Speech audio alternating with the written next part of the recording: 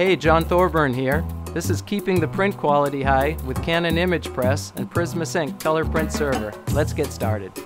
Part 2. G7 Calibration and Color Profiling, the color matching story. Let's begin G7 Media Family calibration. Choose the G7 Uncoded family and the G7 Uncoded Media. Turn off the ILS and use halftone normal as basis for fewer sheets to measure. The inline spectrophotometer is available on some, but not all models of imagePRESS, so for this video, we'll choose to turn the ILS option off to show the method available to all models, which is measuring using the X-Rite i1 Pro 2 instrument. The system prepares the calibration charts, warms up the printer, and prints the charts. Plug in the i1 Pro 2 and initialize it for hand measurement. 6 sheets have to be measured. You can see from the screen display that it's 4 rows per sheet. The color patches being measured are a combination of calibration and color profiling patches. Page 4 are the standard calibration patches. Throughout the other pages are target patches for gray balance and color profiling for custom media output profiles. Measurements are done.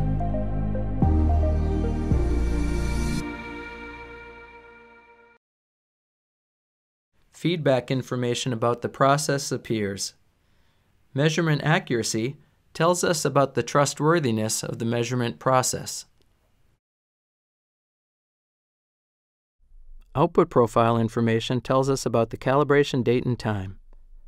Gamut displays a 3D rendering of the color gamut that was created. Neutral color separation displays the CMYK separation logic. And G7 grayscale calibration displays special feedback on the accuracy of the mathematics toward achieving the G7 target.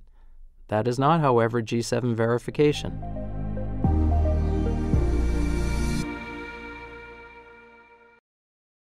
Our next step is to perform G7 verification on our paper.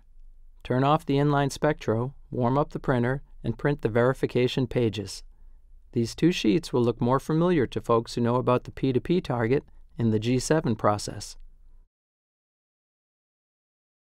These are the P2P gray patches, duplicated in multiple positions for data averaging, spanning 2 sheets of 4 rows per sheet. The green check mark means we passed G7 grayscale verification. Now we can see the target curves and the delta difference metrics down below.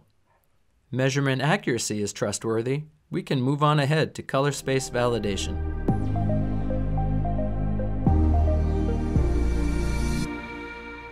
We choose our media, the Validate menu, search for the validation we want, which is Grackle 2013 SCCA. Measure by hand, not with the ILS. SCCA is substrate-corrected colorimetric aims. Initialize the i1 Pro 2 and measure the patches. This is the ID Alliance Control Wedge 2013. We passed with quality level A. Touch on the green checkbox and we can see the delta difference metrics. We see the allowable range, 2.5, 5.0, 5.0, 3.0, and our numbers, which were great. Now we're done with the process. Thanks for joining us. See you next time.